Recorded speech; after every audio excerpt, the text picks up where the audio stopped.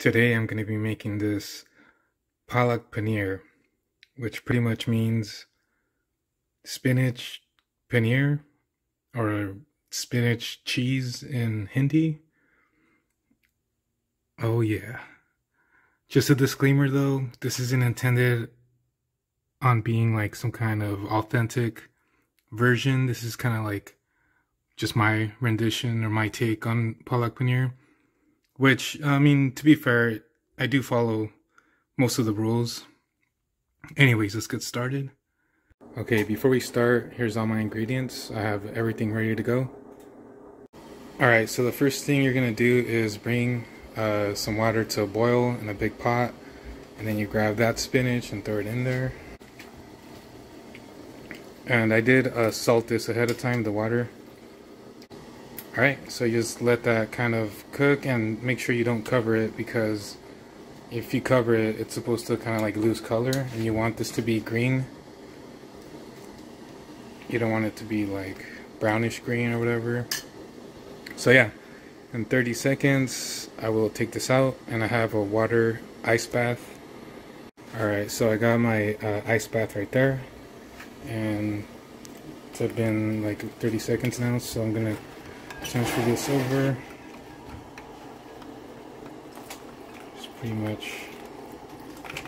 Alright, so now that the spinach has cooled, I'm just going to put it in the blender and mix that up. Alright, now that this is all blended, I'm just going to leave it in the blender until I'm ready to use it. Don't mind my pot, it's like a little stained, but it's totally fine. About a tablespoon of oil, whatever oil you have. People prefer to use ghee, but if you don't have ghee, then just use whatever you have. Doesn't matter. It's not that serious. Yeah, my audio started messing up, so I am gonna add this after, during the video editing. So after you add about the tablespoon of oil, you want to add the hing, which is also known as Asafetida, and you want to add the cumin seeds, and you want to cook them for a few seconds. You know, just let them crackle and sizzle for a little bit. You don't want to burn them. It's really important you don't burn them. And I think the Asafetida is really important for for this recipe. You could get it if you have an Indian store. If you don't, then it might be a little hard to find. Maybe you could find it online if you live in the States. But yeah, definitely Indian stores. And then after that, you want to add the onions, and you want to cook them for 2 to 5 minutes. You want to get them like translucent, but to be honest, like this step isn't like that serious. You could just get away with cooking them for a couple minutes. You'll be fine. But for me, since my pot isn't the best, it begins to stick after it's been cooked for a few minutes. So a good trick that I use is just add some water, and it prevents it from sticking and burning. So yeah, definitely consider adding water. If you have a really nice pot, you probably don't have to worry about that, but you know, you gotta do what you have. You don't have to have like the fancy setup. So you just kind of like cook the onions a bit until they're about ready. And once the onions are about done, you want to add the garlic and ginger in there. Just like that.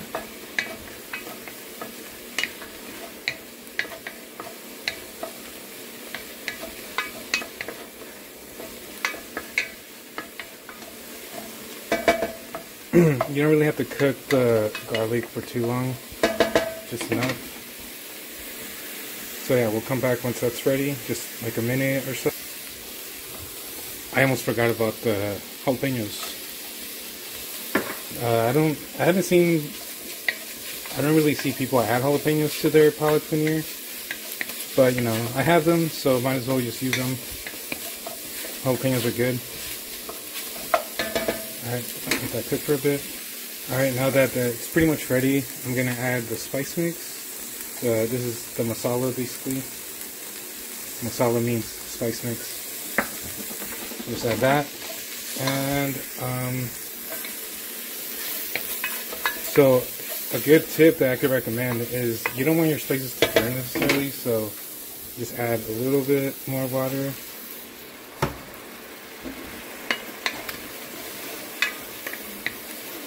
Just let that cook for a bit. Just like that.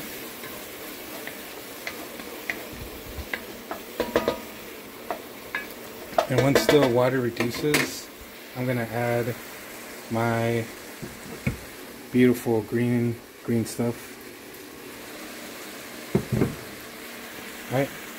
Alright, now I'm gonna go ahead and add the spinach in there. Ooh yeah. I'm gonna rinse this off. I'm gonna put water in here to rinse it off. And add some more. Loop. There you go. Mix. Whoops. It's okay. Mistakes happen. It's part of cooking. So now you just kind of like mix this up and bring it to a simmer.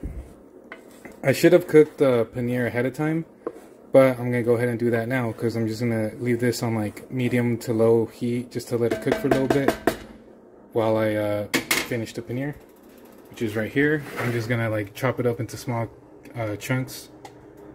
So cooking the paneer is really just an optional step. Not everyone does that. So because I have a lot more paneer than I do space on this pan, what I'm gonna do is I'm gonna cook this and this paneer. I'm just gonna grab it and throw it right in there. I figure it's gonna, you know, I don't know, speed things up a little bit and also like give some texture, right? So let's just do that.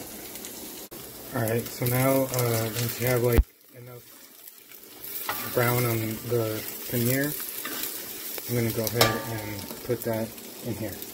Now that this is almost done, the final step would be, well, by the way, I added more water onto the sauce just so it's not like so thick. But I will reduce it down so the final product doesn't be thick. So I got garam masala and like a pretty big teaspoon of salt. So be careful with the salt. You could add more afterwards, but you can never take away salt once you put it in. So I'd recommend, rule of thumb, do about a teaspoon, and then, you know, add more from there. But this should be good enough for now. And I'll just go ahead and taste it. And then also the last step would be some cream.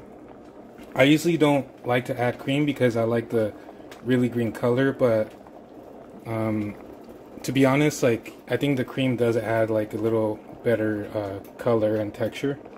So I usually skip the cream, but I'm gonna go ahead and add some cream.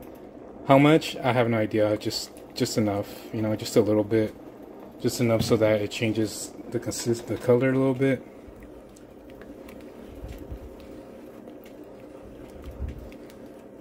I'm gonna go ahead and add a little bit more.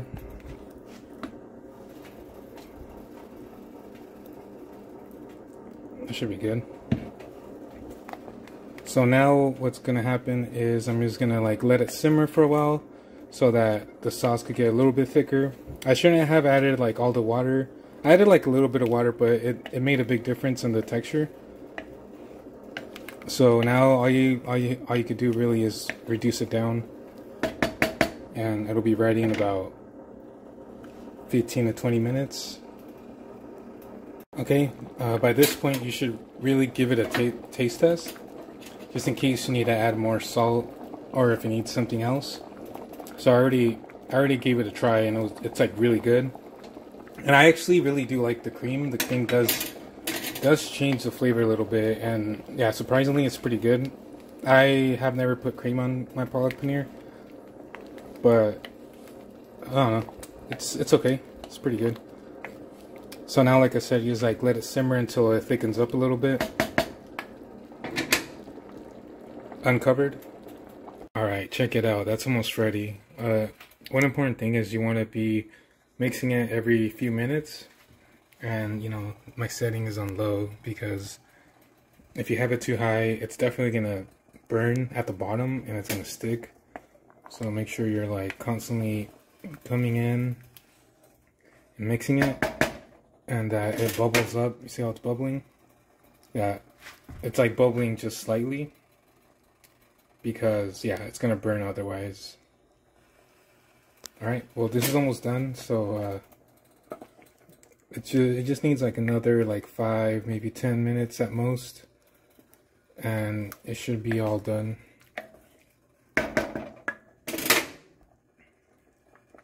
Alright, so it's been about 30 minutes of cooking, and I would say this is done. You can see it's like pretty thick, it's still watery, and that's kind of, I mean, it's up to you how thick you want it, but as it cools, it will thicken up some more. So I'd say this is about perfect. Turning that off. Done.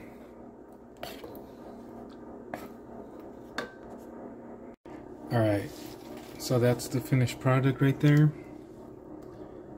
I served it on top of some plain white rice in a bowl. And the last thing I'm gonna do is add a squirt of lime. Just like that.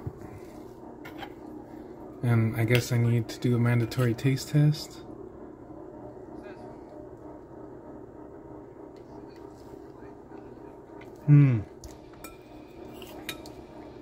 Pretty damn good. Anyways, I hope you enjoyed the video. Comment, like, and subscribe. And hopefully I could make some more videos soon. See you later.